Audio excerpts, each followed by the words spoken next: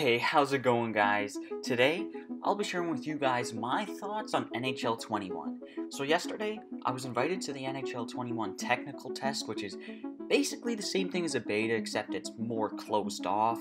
For that reason, I'm not allowed to show any gameplay, and you also have to sign up a few weeks in advance. So, if you guys are asking how do you get to play, unfortunately, you can't until the release date. But anyway, let's get to talking about my experience with the game.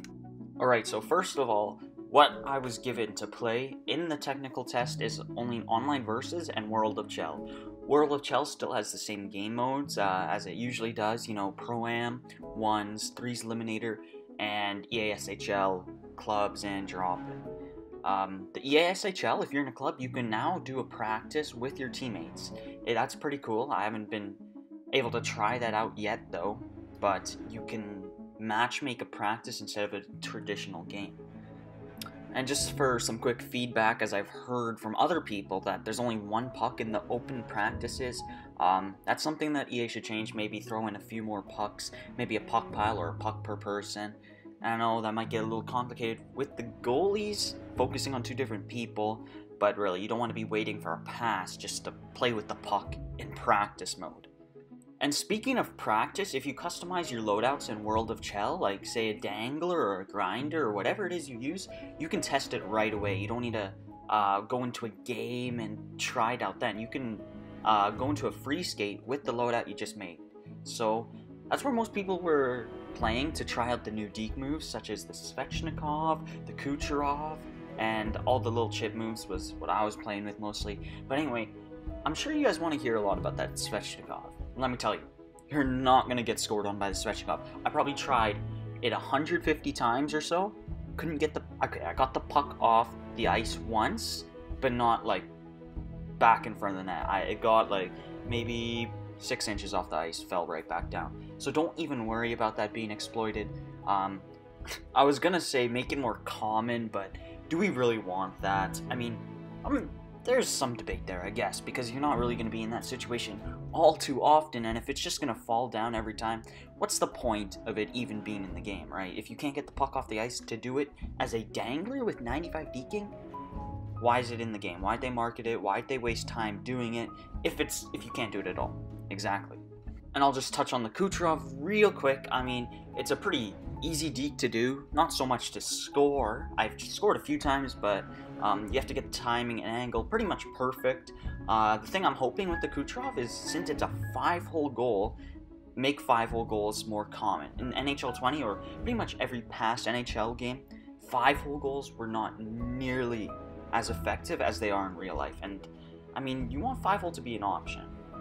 The last thing I'll touch on with the new move sets that they've given you is all the chip moves. You can chip it to yourself off the boards, or chip it in open ice into an open area. You can slide along the boards, as McDavid did in the trailer, as you can see right here. Gameplay wise, these chip moves and slip moves are the best additions that EA has made to this new generation of NHL.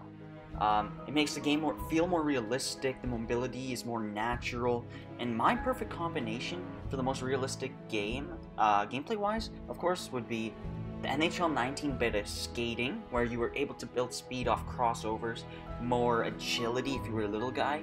For some reason, I don't know why they took it out, and every tuner further into NHL 19 felt less like the ultimate beta. If they were able to combine that type of skating with this type of mobility, then it would feel amazing.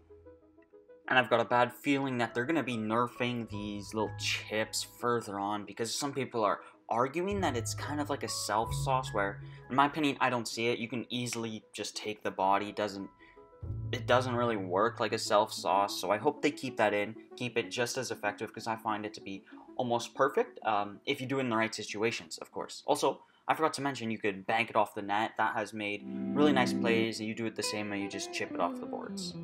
Before I talk about the presentation, I'll give you guys a quick rundown on a few more minor things.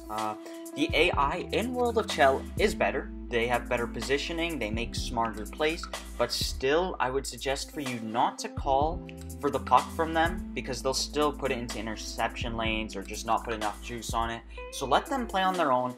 Most of the time, they will make a good play or good pass, the more obvious play, right? They'll do what you want them to do for the most part if you don't call.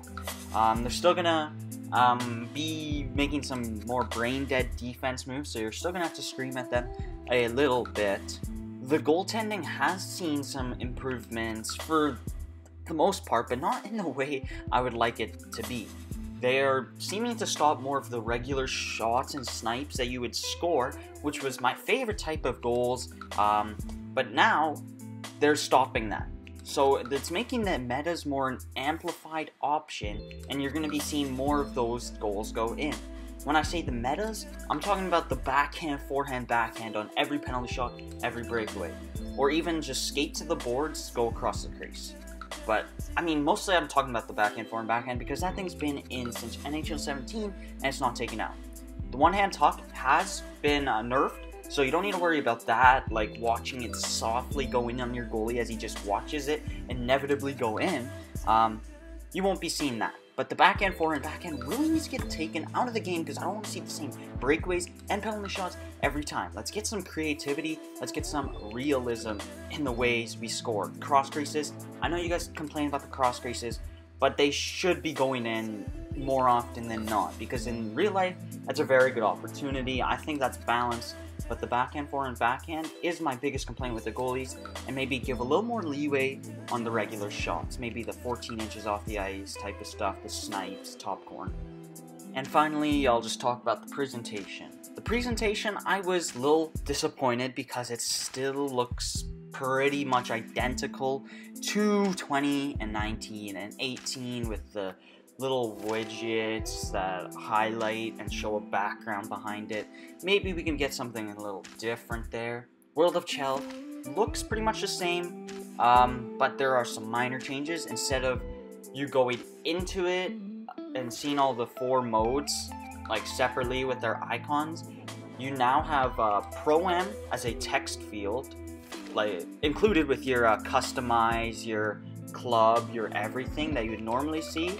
But instead, Pro-Am has a text box, Multiplayer has a text box which includes 1s and 3s, and Drop in EASHL, and then Clubs is a text box which takes you to 3v3, 6v6, whichever one you choose, and a few other more minor buttons. There's no soundtrack, so don't ask me about that. I was just listening to the menu music, which is the same as NHL 20. Used to that since I turned off the garbage soundtrack in 20. And final thing is that they have this neon green color for pretty much everything. I mean, I don't really know how to explain what is neon green, but just think of it like if you play on Xbox, you can choose what color your dashboard is. So every icon you're on dashboard is, say, green or blue or red, whatever it is you chose. But in NHL 21, every widget that you've selected or every option in intermission is highlighted as neon green. I don't like that. It's distracting, so I hope they can give you an option to customize or give it a more subtle color, not neon green, please. But yeah, this is pretty much my first impressions after a day of playing NHL 21's beta. I might make another more detailed video once it's over, but let me know how well of a job I did explaining my feedback and criticisms about the game. I'll see you guys in the next one.